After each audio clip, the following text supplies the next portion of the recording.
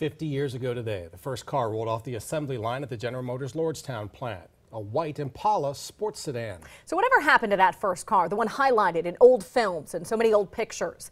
27 First News anchor Stan Boney has spent the past month trying to find it. He joins us live now in Lordstown with what he found out. Stan? Well, I did find out a lot about the first car to roll off the line here at the Lordstown plant.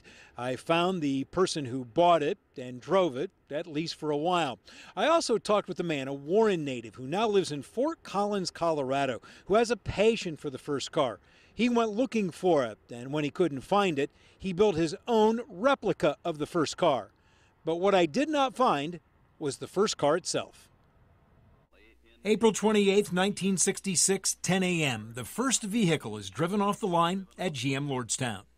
It's a big moment for the Mahoning Valley. GM executives Robert Gaffman and Pete Estes shook hands on their accomplishments and then turned the car, a white Chevy Impala sports sedan, over to Stanley Hart, editor of the Warren Tribune-Chronicle, which bought the car off of Warren's Martin Chevrolet. That's Paul Martin on the right. But since Helen Hart Hurlburt owned the Tribune, she was the true owner of the car. And she, according to Mackie Rogers, who once worked in maintenance at the Trib, let Sid Williams, her advertising executive and right-hand man, drive it as his company car. Sid Williams was the one that drove the car. Mrs. Hurlburt she didn't drive it, but it did have the first car information on the side of it, and it was white. It was traded in on something, I think. I don't know. I can't remember for sure just what happened to it. Around the year 2000, we started trying to figure out where this car went.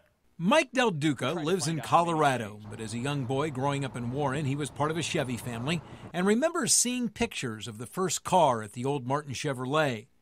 Del Duca would ride by Helen Hurlburt's house, wondering if the first Lordstown car was parked inside. He was so fascinated, he built a replica of the first Lordstown car, complete with the signage on each side. All this after searching for the original.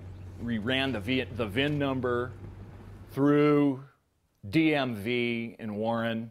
We came up short on that. They didn't have those records anymore, or they said they didn't. Mike Del Duca then started hearing that the first Lordstown car had been crushed, which took him to some of the area's scrap yards. They pretty much confirmed that the car was junked or scrapped or crushed at a wrecking yard that wasn't really all that far from the plant. Now, we have no documentation that tells us that. It's all kind of hearsay or maybe an urban legend. In a Tribune-Chronicle article from August 12, 2000, in a story about a car show at the Lordstown plant, then business editor Larry Ringler writes, the Tribune-Chronicle bought the first Chevrolet Impala made by the new plant, but that car, long ago, was crushed. Just from stories I've heard people talking who were around then, the car eventually rusted out or was eventually scrapped.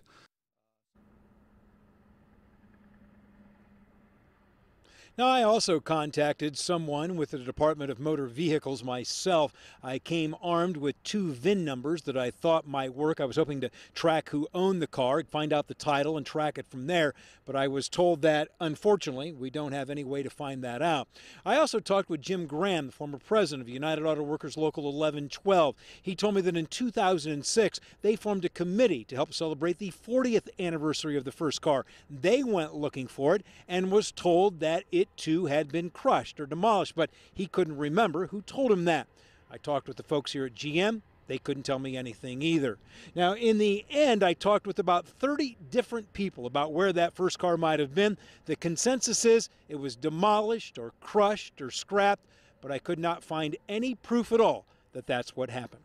Now, we also want to let you know about a special program that's going to be coming up later on in May. Thursday, May 19th at 7:30 p.m., WKBN 27 First News will air a half-hour special called Farms to Fast Lane, 50 Years of GM Lordstown.